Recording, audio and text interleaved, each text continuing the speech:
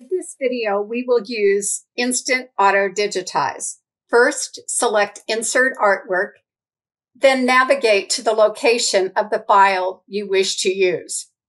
You will notice that there are several different formats that can be inserted through the Insert Artwork icon. Some of the more common formats include BMP, JPEG, PNG, and WMF. Simply select the artwork you wish to use and click on Open. Instant Auto Digitize is found in the Auto Digitize Toolbox and is best for simple artwork.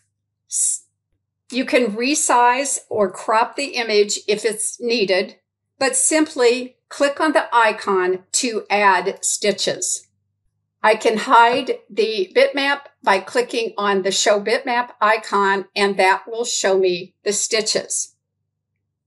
This tool makes all the decisions for you: the colors, the sequence, the type of stitch, but the design can be edited after the stitches are generated using the editing tools in the software. One last thing to do for this design is to select the entire design,